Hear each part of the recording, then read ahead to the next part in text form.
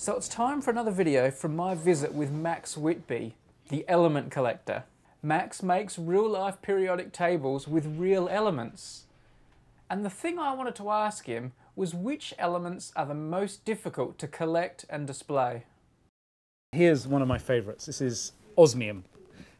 It's one of the densest elements, arguably the densest element. It and iridium kind of have battles over which is denser, but it's around about 22 grams per cubic centimetre, so very dense. It's got a beautiful blue colour, but you only see that blue colour when it's actually a solid metal. And pretty much the only way you can actually buy osmium is as a powder. And so that powder's got two problems. First of all, it's not very attractive. It's like a grey powder, it could be anything. So you have to melt it at very high temperature and produce solid blobs of it. And then you can see its beautiful, exquisite, slightly blue colour. I really love osmium's colour. The other difficult thing about osmium is that it oxidizes. That oxide, osmium tetroxide, is one of the most toxic substances you can find in an inorganic laboratory. And just to give you some idea, the amount of osmium that's here, if it was oxidized and produced osmium tetroxide, could potentially harm thousands of people. Let me give you another example. You'll be familiar with the marvellous fluorine gas. You could almost say this is a logically impossible element sample to display, since it attacks every known substance. And just about the only thing that will keep it contained is scrupulously dry quartz. So what we've got here is a quartz ampule that's been heated to just under the melting point of quartz and then filled with a very low concentration of fluorine. I kind of think there might be a few molecules of fluorine left here, but between you and me, the likelihood is that they will actually, by now, because this was made a year or two ago, they will probably have attacked the glass. But what we've tried to do is our very best to produce a sample of fluorine, and what more can you do? And then a third element that is quite a challenge, actually just a challenge to obtain, is thorium. Again, radioactive element, so it's encased in a solid block of acrylic.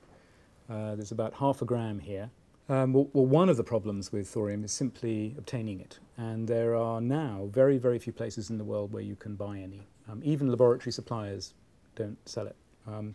I guess because of its association with nuclear technology, there probably was a systematic campaign by the world's authorities to make it unobtainable. So we found it one of the most difficult elements to source in the periodic table. Another problem is that you need a pretty heavy-duty license to send it out of the country. We discovered this when we had a knock on the door one morning, and some nuclear police came and asked us some questions. And we've been really careful to read through this delightful book, which is the Dangerous Goods Shipping Regulations, all 1,000 pages of it.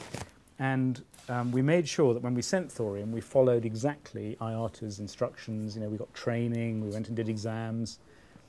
But it turns out that in order to send thorium outside the UK to Australia, which is the country that shocked us, I hope you don't know any Australians, you need a license. And so now, when we send the samples overseas, we have to apply. It takes a couple of months, lots of forms to fill in, and even for half a gram of thorium, you need an export license. Francium is a difficult element. There's probably at any one time only a few milligrams or micrograms on the planet Earth.